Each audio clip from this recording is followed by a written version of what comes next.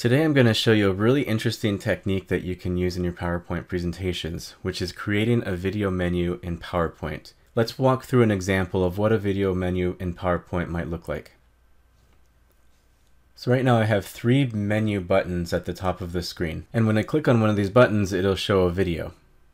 Hey everybody, this is a screencast to show how to update a syllabus if you need to. Now I'm going to click on another button. And this video is actually embedded from YouTube. The first video was a video that I had on my computer and I uploaded it into PowerPoint. The second video lives on YouTube on their servers and I embedded it into PowerPoint. Now embedded YouTube videos have certain limitations and we're going to talk through those. And then the last video, because I never want you to say that I never rickrolled you, so that just happened and now you can deal with it. Let's look behind the scenes and see how I put this together. Now before we get into the embedding videos and uploading videos portion, I want to draw your attention to that there are three slides right here instead of just two. On the first slide I have my title slide and I have the buttons living off of the screen, and the second slide is a transitional slide where I put the buttons on the screen and I apply a morph transition, and that way it just kind of blends into the next slide. But you'll notice also that I have the slide advancing after 0 seconds automatically. So it goes from this slide right to this slide.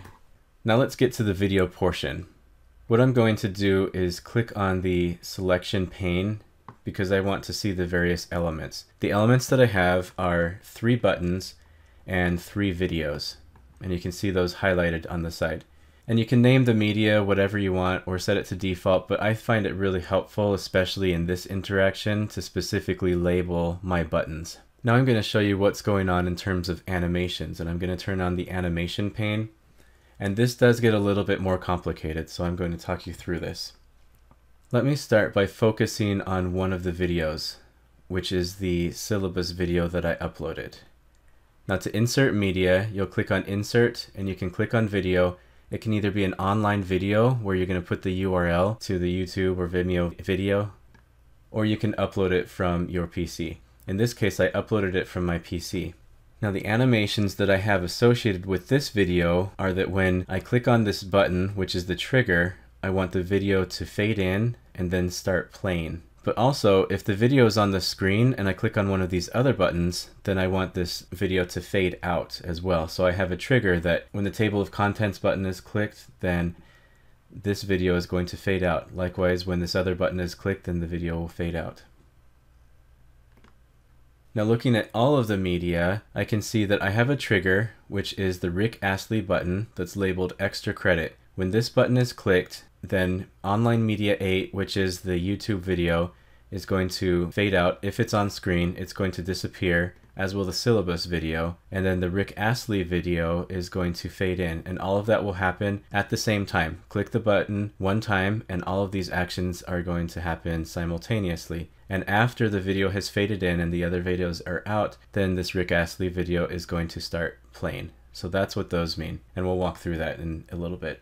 And I did the same thing for the other buttons. The Zoom table of contents video button, which is that YouTube video button, is going to fade out Rick Astley, and the syllabus video, it's going to fade in the YouTube video, and then it will start to play it. And the last thing I'll mention here is if I click on this Rick Astley video and then I go to playback, I have the option to hide while not playing. So when I enter the slide, it's by default going to be hidden until I reveal it, until I click on that button and it reveals it. However, with the YouTube video, when you embed something from YouTube, you don't have a lot of the options. I can't trim the video, I can't fade it in and out, I can't hide it while it's not playing. And so that is why I have to go into the animation pane specifically, and as the slide starts, I have to put in an animation that that video will disappear immediately with previous as soon as the slide enters. And that way I can have the slide a clean slide without the video appearing on it. So let me delete these videos and we are going to start this from scratch, and I am going to walk you through how to do this. So first of all, I'm going to go to Insert, I'm going to go to Video, and I'm going to search for that video on my PC. The video is called Updating Syllabus in Canvas, and I'm going to insert that, and I'll go ahead and shape it down, put it center, and I'll start with that. Now I'm going to insert my YouTube video. I'm going to put in the URL and insert that. I'll go ahead and reshape it so it's about the same size as the other video. They're different dimensions, so this one's going to fit a little bit differently. Now before I move on, what this is doing is it's taking a thumbnail from YouTube and I'm making it pretty large, and so you can see that there's a lot of pixelation and such in this video. I can go ahead and go to poster frame and choose a different image from my file. I happen to have the image, and so I'm going to browse from the file and select that just so that I get something sharper. Now it's a high resolution thumbnail, which I think looks better. You can also insert an image from the file and choose a stock image if you think that there's one that's appropriate. Lastly, I'm going to go and insert my final video. I'll go ahead and shape this and center it. Great, now I have my 3 videos, and let's look at what's happening on the animation pane. All of these videos are set to play on click, on media click, but one is on top of the other, so we're going to have to do something about that. There's a second trigger that pauses it. If you click on the video, then it will pause it. Now it might be a good idea for me to go to the selection pane and update the names so that it's a little bit more clear. Okay, so now in my selection pane, I can see my assets, my videos, and then I can see my buttons as well. For now, I'm going to hide the table of contents and the Rickroll video, and I'm going to focus on the syllabus. If I double click on the syllabus, I can access the hidden video format and playback ribbons. For video format, I can put a drop shadow if I'd like, or I can add any kinds of borders. I can even change the shape of the video if I wanted something a little bit more creative. I'm not going to do that because I think videos are pretty standard in the equirectangular format. But I do want to add some animations. So let's hop over to the animation pane.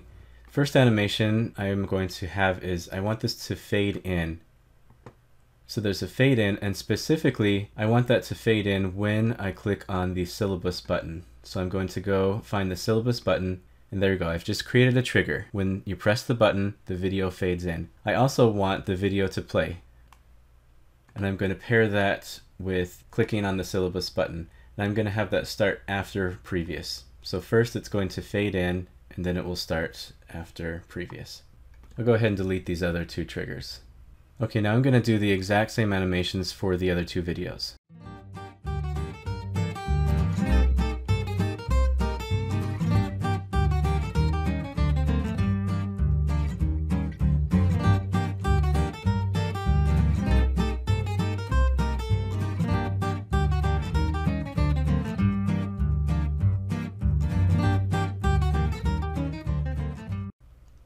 Okay, let's look at what I have right now. So by default, I have the syllabus button, the syllabus video will fade in and play, table of contents, and Astley, the same thing. The issue we're going to have is that if I play the syllabus video and then I click on another button and play another video, the syllabus video is going to stay there. And so what I want to do is that when I click on the other button, the syllabus video needs to go away. And so let's focus on the syllabus. I'm going to add an animation, and I want that to just disappear. You can have it fade out if you want, have the syllabus fade out while the other video fades in. For now, I'm just going to have it disappear completely.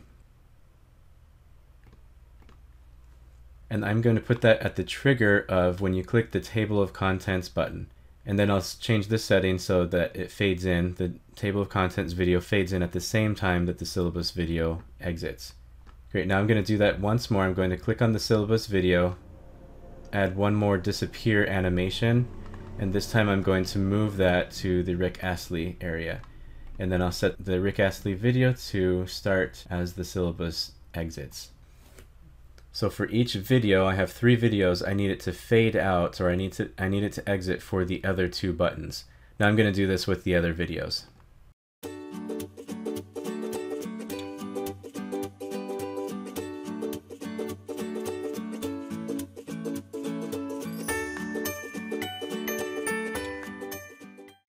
Okay, let's take a look at what we have. So for every button that I have, the button is a trigger, and it's going to make the other 2 videos disappear. Now that's only going to disappear if it's already on screen. For example, if I've clicked the video, I've watched it, now I'm going to click this other button, and there's a video on there, I want it to disappear. I want my video to fade in, and then start playing. Now I have it start playing right as it's fading in. You can change that if you'd like to start on mouse click if you want a little bit more control. Now the only thing we want to address now is that this video from YouTube, I don't have a playback option to hide the video when it's not playing. And so I need to create that in the animation. So what I'm going to do is I'm going to make that video disappear completely, and I'm going to have it disappear with previous. So as soon as I advance to this slide, automatically the table of contents video isn't there. And it's only going to appear if I click on the button. And if I click on any of the other buttons, that video will disappear. So that's one way that we can get around that option of hiding it when it's not playing. Let me just click on the video playback option to show you some of these other options. I'm not going to employ them in this video, but you have the ability to play the video and then you can set a bookmark. You can bookmark parts of the video. I can also trim the video. So this is an 18-second video. I can trim this down maybe to about 4 seconds or so if I wanted to. And then you can have it fade in and fade out. And what that's going to do is, right now I have a thumbnail. When you fade in, then it'll transition from this thumbnail to the video. It'll kind of ease in. Let's look at what that might look like. 0.5 second, a half a second fade in. And then let's fade it out. I'll give it a 1 second fade out. And we'll play that and see what kind of effects that provides us. So it's not that great. This is kind of a grainy video. It's, you know, we're using what we have, but you can see the fade in and fade out effect. I also have an option that I can loop it until I stop it, which would be sadistic for the purpose of Rickrolling, but there might be situations when you think that setting would be appropriate.